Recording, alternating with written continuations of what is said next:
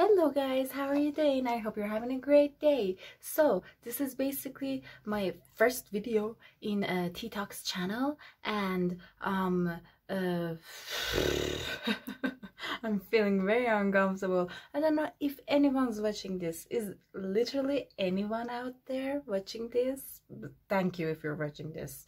Okay, so basically what I want to talk about today is a book recommendation. The book that I want to talk about today, what's the deal with it?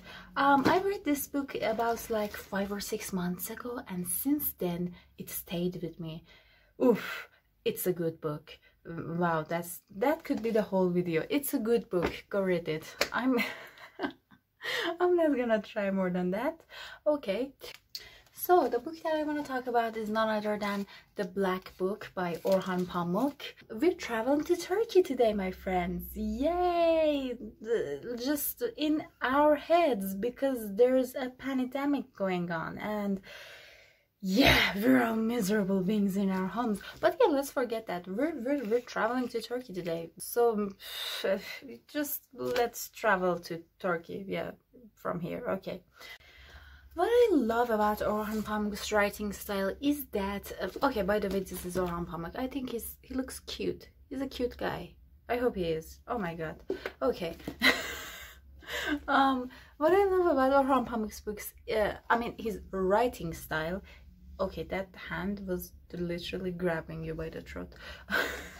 What I love about Orhan Pamuk's writing style is that he is such a genius when it comes to opening lines and ending lines, and like literally the first chapter of his books and the last chapter are like, they left you in awe, and you're like, wow, like that kind of effect, you know what I'm saying? This is the sun here. Okay, hi. There's this other thing when you read Orhan Pamuk's books that you instantly realize that he is a gifted writer. Like, that's the best way I can put it. He is a gifted writer. His writing is so different, and he writes, he let me tell you one thing, he loves to write in detail. Like, this book is lengthy. It's so lengthy, and there are some parts that I know, like, so many people don't like this about Orhan Pamuk books, which is that when you reach like the middle part of the book, you're like, wow, dude, I'm done. Like, let me out. This is too much details. What's happening? Where's the main story? What is happening again? And yeah, stuff like that. Which I get you, because when I was reading The Black Book, I reached that point. In the middle of the book, I was like, what is happening? Where are we going? Okay, what? Why? What? But I stayed till the end of the book because I knew, I just had this gut feeling inside of me that this book is gonna be a good one. And I was not disappointed. And I was actually reading some Goodreads reviews on this book, and some people wrote some bad reviews about it, and I was like, you obviously have not read this book till the end. What I'm saying is that if you like history books, and if you like stuff that literally happened in general in the form of fiction, this is the book for you. Because I love that combination. It's just the real stuff that had really happened in the form of fiction. Like, what's more amazing than that? So, what's the story about? The story is about Galip, Galile.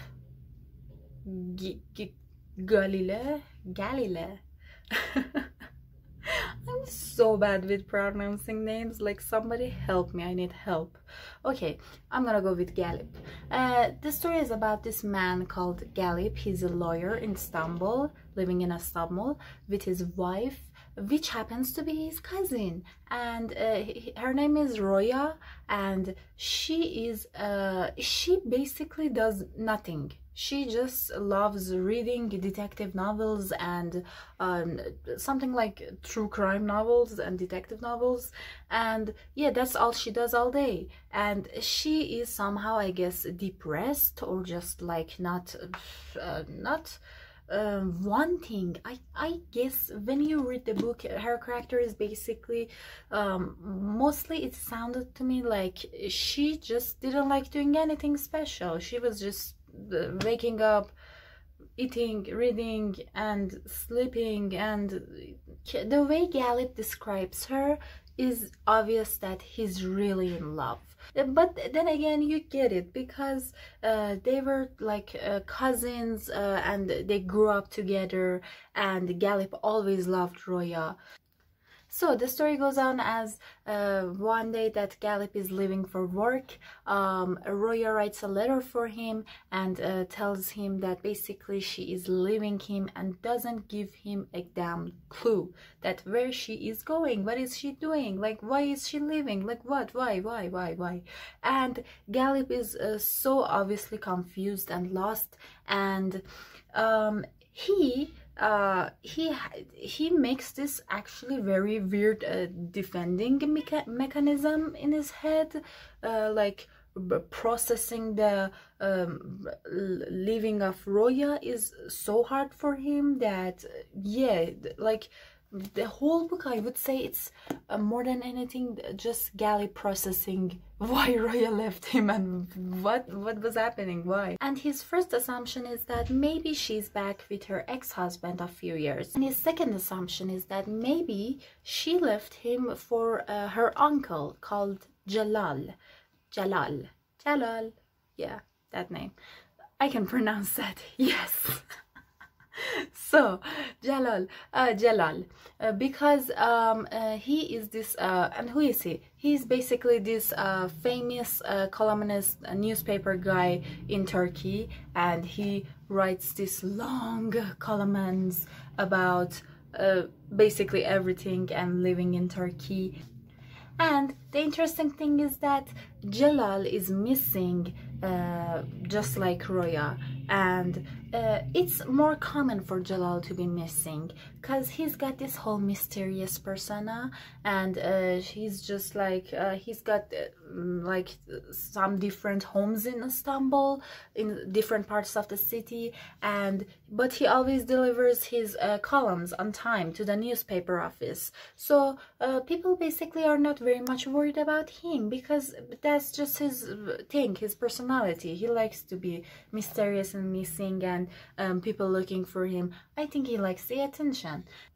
And he has got himself quite a few enemies, because his columns most of the times are very political, and he really likes to write about the okay, that is such a hard word for me. The westernization happening in Turkey during those years. And yeah, of course he's got enemies, and he's on the other side, he has got a lot of fans. Like, he is famous, and you know what comes with fame, love and hate. Yeah, both same side of the coin, different sides of the same coin. Yeah, that sounds more right. Different sides of the same coin, love and hate come with fame. So you know, he's just one of those famous people that if you love him, it doesn't matter if you love him or if you hate him, you would read the stuff that he has wrote. And Galip is obviously worried about his wife Roya, and where is she, what is she doing, and what is happening, basically why did she left him. Galip becomes so obsessed during this process of finding Roya, and that he basically puts up this whole new persona, and it's like, I feel like when you read this book, it's too much for him. He doesn't even tell their families. He doesn't tell Roya's family or his own family that Roya is missing, and he basically goes to parties and stuff, and he's like, yeah, Roya's sick, Roya's at home. You know how she is. She's always sleeping and always sick and always just reading detective novels. Oh my god, she's so boring. So Galip obviously comes to the conclusion that Roya has been gone to Jalal, and they're together. And where are they? What are they doing? Why? What is happening? So Galip is obviously worried sick about his wife, about Roya, because he knows that Jalal's enemies, they're quite the gangsta, and he's just worried about both of them, and now he wants to find both of them. So the story goes on, and he starts these night searches, and he basically can't sleep. He sleeps very little.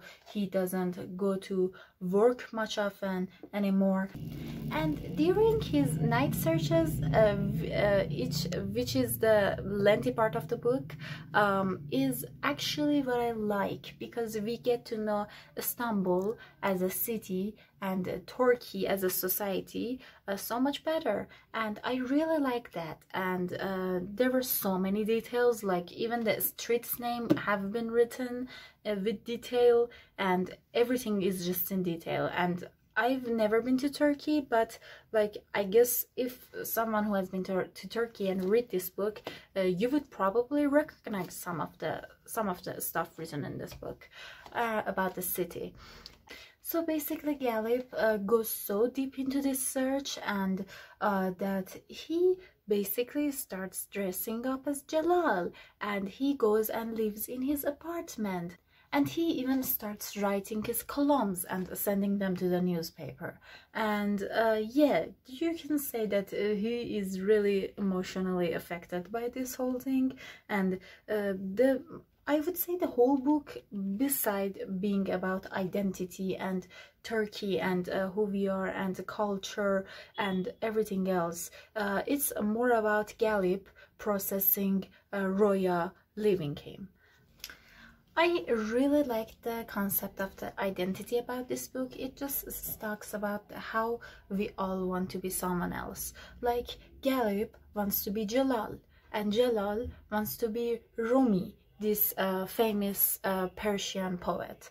And at one point of the story, Galip goes out with this woman. In one of his night walks, he sees this woman, and they go out and hang out for some time.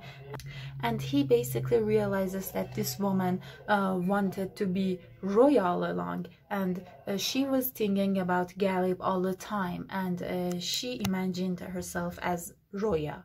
Living with Galip and being in love with him and stuff. I obviously can't spoil the ending for you, but oh my god, I just love the ending.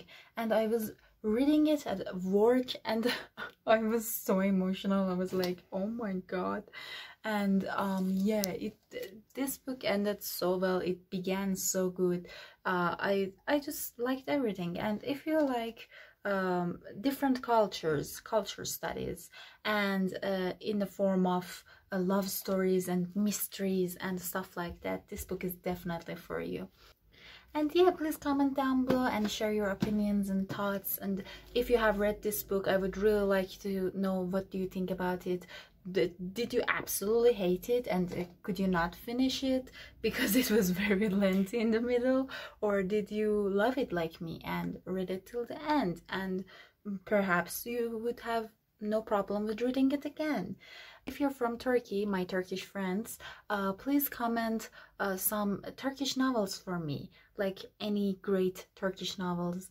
I would be really happy to have some Turkish novels to read again. Yeah, thank you.